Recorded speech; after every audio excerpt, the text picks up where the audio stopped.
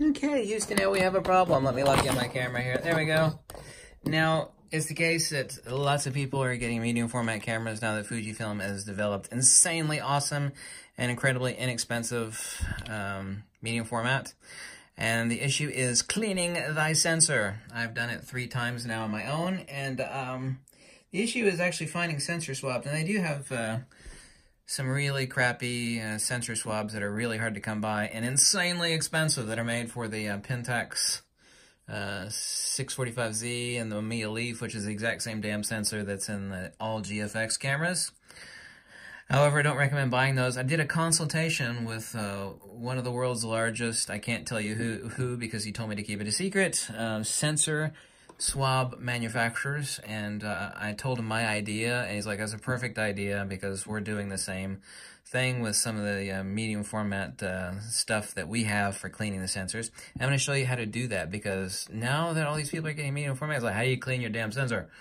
Right? You don't want to ship it off and pay Fujifilm $50, do you? Do you want to? No. You need to clean your own damn sensors. You're cleaning your full frame and crop sensor camera sensors. You should be cleaning your own damn medium. Well, that's a really expensive sensor. I don't know about cleaning. It's not. It's just a larger sensor. It cleans the same way, girlfriend. Okay. Here's what you do. Okay. This one is 33 millimeters wide. All you do is take, now this is a crop sensor swab, right? Look at the difference in the width. Here's the width on the medium format, and here's the width on, this is for Fujifilm X-T2, sensor. And I've got 2 of these that I've already used. So you keep your old swabs, okay, right? And then you pull the cloth off that comes on them. And then what you do is you take an old credit card or a gift card, and you cut it down. It doesn't matter actually how you taper it down here, but you actually glue it, super glue, industrial super glue between the 2 paddles. And of course it needs to bend, which of course it will. It's just this is an old gift card, or you can use an old credit card. You glue it between there, but it has to be exactly a 33 millimeters wide. Let me repeat that again. 33 millimeters wide. The only additional thing you need to do to it is take some ultra fine sandpaper. You know, that really fine sandpaper that almost feels smooth? Ultra fine.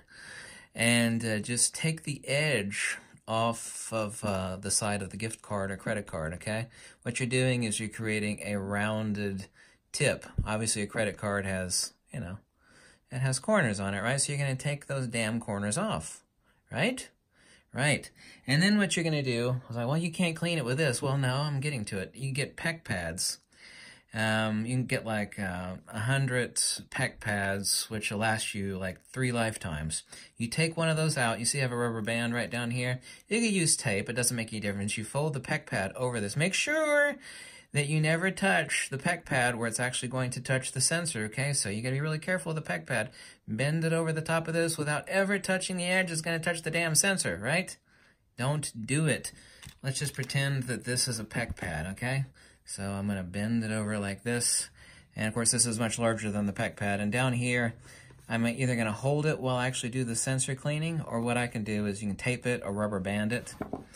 And then, of course, you put 2 drops. So you recommend using this stuff, Eclipse solution. This is made by Photosol, who sells the sensor swabs. You know, bleep, bleep, bleep, couple drops. Okay, it'll be on both sides. You can do 1 drop here and 1 drop on the other side. And then, of course, you clean. I've cleaned my GFX sensor 3 times already. You know, clean your sensor. You swipe one way like this. Then you turn around and swipe it like that. And, of course, peel off that PEC pad and toss it.